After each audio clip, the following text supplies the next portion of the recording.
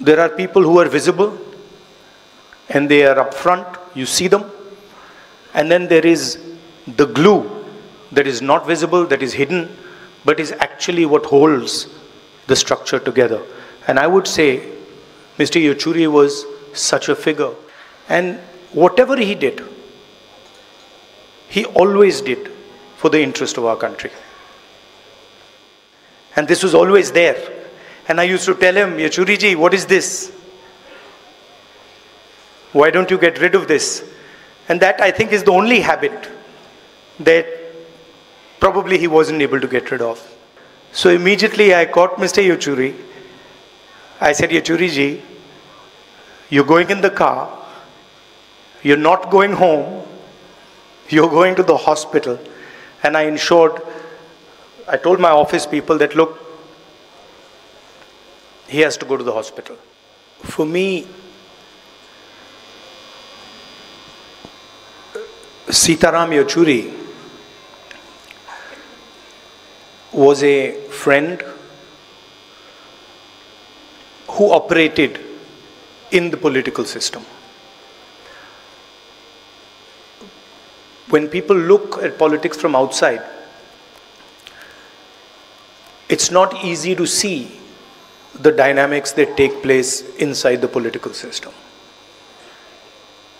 It's an unforgiving place, harsh place, uncomfortable place, and it brings out mostly the worst in people. It's rare that you see that politics brings out the best in a person.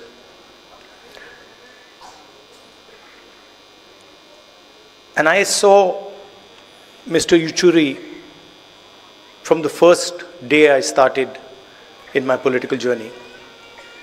And I observed him quite carefully. And what I found was a person who was flexible, who listened, who, even though he was on the opposite spectrum ideologically, had the ability to understand where we were coming from, and he also allowed us to understand where he was coming from. He was a bridge, in a sense, between certainly the Congress party and other parties in the India Gathbandhan. There are people who are visible and they are up front, you see them. And then there is the glue that is not visible, that is hidden, but is actually what holds the structure together.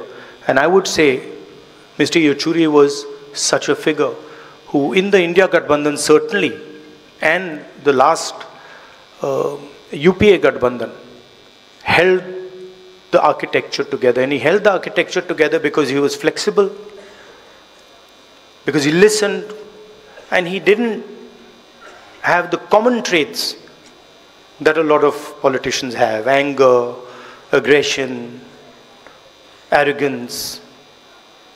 These things were missing, and this is rare in our work. So he was a friend. I dealt with him a number of times, and I always noticed how the stress was countered with the cigarette. And this was always there. And I used to tell him, Yechury ji, what is this? Why don't you get rid of this? And that, I think, is the only habit that probably he wasn't able to get rid of. He was also very close to my mother. And I would say they were even better friends than I was with him. And a few days ago, he came to meet my mother. And they were sitting there. And I saw Mr. Yechury was coughing. And I realized that both of them have the same attitude when it comes to hospitals, which is that neither of them want to go to a hospital under any circumstances. I knew they were watching each other. So immediately I caught Mr. Yechury. I said, Yechury ji, you're going in the car, you're not going home, you're going to the hospital. And I told my office people that, look, he has to go to the hospital. And he was smiling. He was still trying to say, no, I'm not going to go. And that was the last time I saw my friend. I came to the hospital again with the view of seeing him, but unfortunately, that never happened. There were two moments when I was thinking about Mr. Yechury, and I had no answer. One was when his son passed away, and I picked up the phone, and I didn't know what to say. I really just didn't know what to say, and I called him, and then I was silent on the other side, because of what he was going through. Probably the hardest moment of his life. But then I met him a few days later, and the same Mr. Yechury, tough, brave Mr. Yechury was back. And then the other time I didn't know what to say was when I was writing to his wife after he passed, and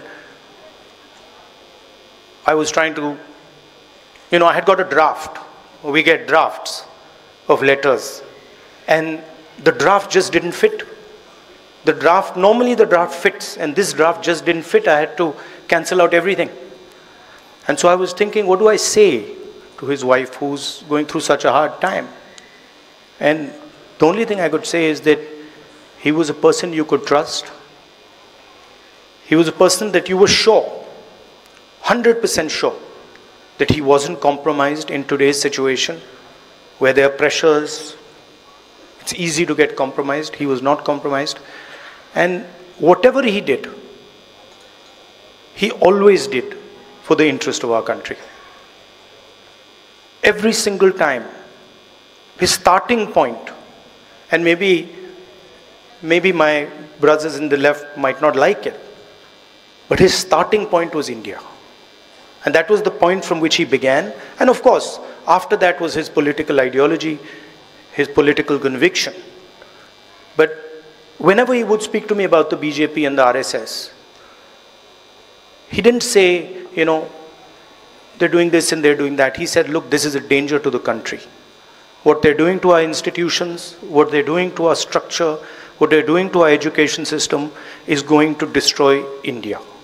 And that's how he lived his life. I'm very proud to have been a friend of his. Thank you.